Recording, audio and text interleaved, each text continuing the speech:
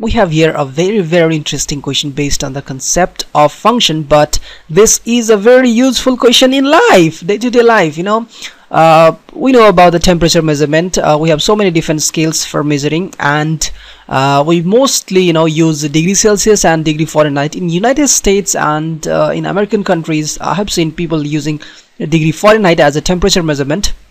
But in Asian country like in India, we use degree Celsius for temperature measurement. So here is a relationship, a function related to the conversion between the degree Celsius and degree Fahrenheit. So let me first read the question. It's going to be very useful in our day-to-day life, all right? So it's better to learn it even more seriously. Okay, so let me read the question. The function T, which maps the temperature in degree Celsius into the temperature in degree Fahrenheit, is defined by, okay, this is our function.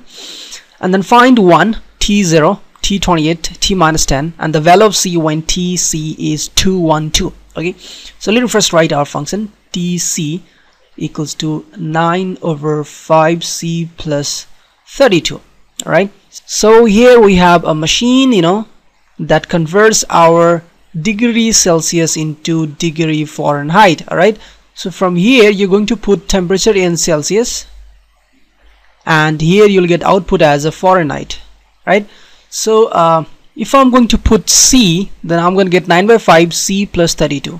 If I'm going to put anything, let's say X, then I will get 9 by 5 X plus 32. Right, so this is the scenario, and now I'm going to put here 0. All right, so what is the value in degree Fahrenheit if the temperature in degree Celsius scale is 0? All right, so that time it's going to be 9 over 5 times C will be replaced by 0 plus 32, and this whole thing turns to 0 and then 32. So the degree Fahrenheit will show the 32 reading the same time, when the degree Celsius scale will show 0 reading. All right, so next one is 28. So if degree Celsius is showing 28 reading, then what will be the reading in degree Fahrenheit? All right, 9 by 5 times 28 plus 32. Cool. I have to use calculator for the faster. Okay, so it's 9 over 5 times 28 plus 32. That's 82.4. Right, so 82.4. So if the Celsius scale is showing the reading of 28 degree, then the Fahrenheit scale will show the same time 82.4 reading. All right, and the third one is T of minus 10. T of minus 10, 9 over 5 times minus 10 plus 32. Oh my god, that's so much less temperature. Maybe northern European people feel very easy, even like in Canada or any other country. Anyways, so 5 times 2, 9 times 2, that is minus 18 plus 32, and we're getting very straight 12 and 2, 14. Right, so 14. Oh my god, so minus 10 degrees Celsius is equals to 14 degree Fahrenheit. The fourth one is a little different.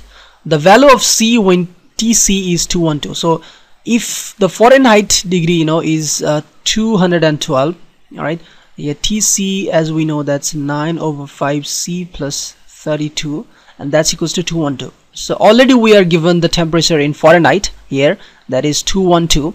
So what will be the equivalent temperature in degree Celsius? All right, now we have a conversion. So it's very simple. You just do normal 32 times 5 normal calculation over 5, 212, and then further 9C, and 5 times 2, that is 10, carry over 1, 5 times 3, that's 160, and this 212 will multiply by 5, so it will be 1000, and 12 5 is 60. All right, 1060.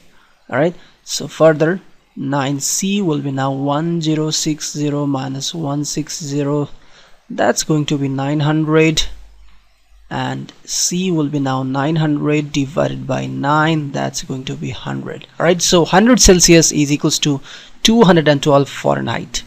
Cool. All right, that's nice. 100 degrees Celsius equals to 212 degree Fahrenheit. And I'm giving you a task. Now tell me what will be the equivalent temperature in degree Celsius and the same temperature in degree Fahrenheit. All right, you just try to find out, like the same reading, both of the scale will show degree Celsius also and degree Fahrenheit also, and you just tell me how much you're going to get. All right.